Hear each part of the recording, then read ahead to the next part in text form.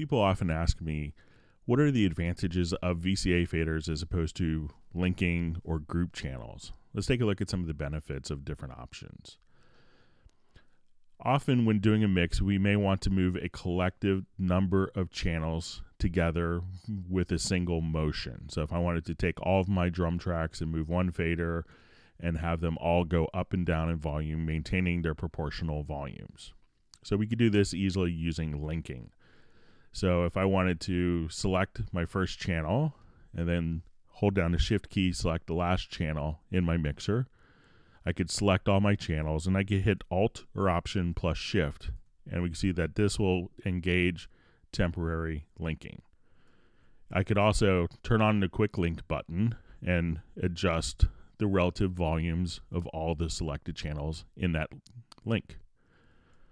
To temporarily override one, just hold down the Alt key, and now we could override that easily. There's also a secondary type of link. As opposed to the quick link, we have a more permanently defined link group. And here we could actually name our link group. We'll call drums. And I could choose exactly which portions of the channel, such as volume, which will be linked. And I could choose not to have panning, EQ, but also to have sends linked. So you can pick and choose different components that will be linked together. And that will be more of a defined link group. Now the problem with linking, if you already have existing automation, when I activate my quick link here, where I have volume automation going up and down, now when I do this, it's going to overwrite the fader value. And then as soon as I let go, it's going to go right back to where it was.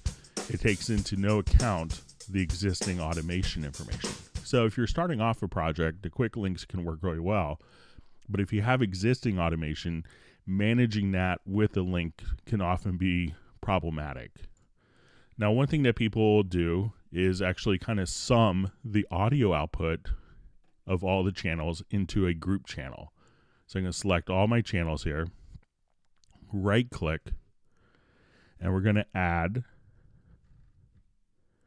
a group channel track to the selected channels. And we'll call this drums. And now this fader will adjust the volume levels of all of the different drum channels. So all these are now being summed into this channel where I could apply processing such as EQ, or even go to my channel strip, add compression, as well as envelope shaping directly here. Now the issue with summing through the group channel is it could affect the gain structure of the audio going to the effect sends, and this could be very critical during the mixing stage. So if I drop the volume here, it's going to drop the volume that's being fed into the effect sends. So something to be aware of. So this is where VCA faders can come in handy. So I could actually select my different channels here, again, and right click, and we'll add a VCA fader to the selected channels. So now if we have existing automation and certain tracks are going up and certain tracks are going down in contrary motion, as I move my VCA fader, we could actually see that even while moving down, the tracks that were going up will just kind of be trimmed in essence. Or as I go up, the tracks that were going down will just go down a little bit less. So it's taking into account the existing automation. Now where it gets really interesting is when we automate our VCA fader. So let's go ahead and open up an automation lane on a particular drum here. So we can see the existing automation.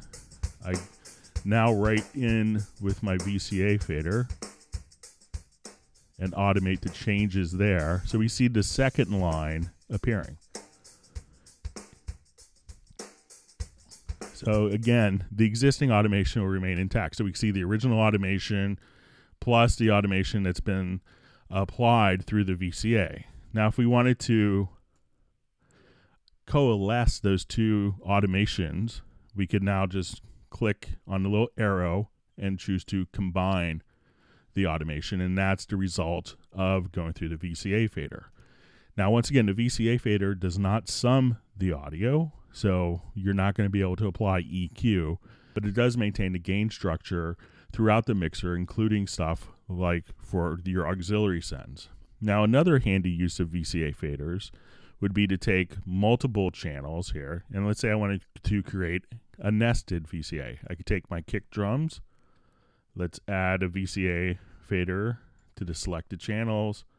And so now this is only controlling those two.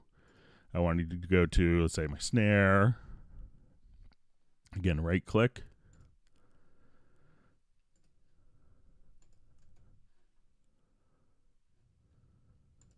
And we'll just kind of do this a couple more times.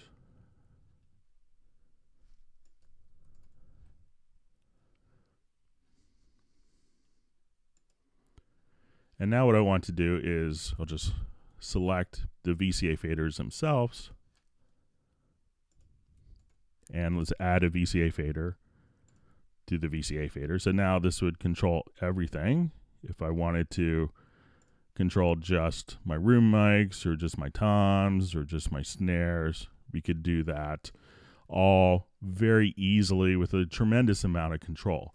So as you can see, sometimes linking works really well. Sometimes summing it through a group channel works well. But for critical mix situations, the VCAs will add a lot more flexibility. If you found this video helpful, please feel free to like the video and to subscribe to the YouTube channel.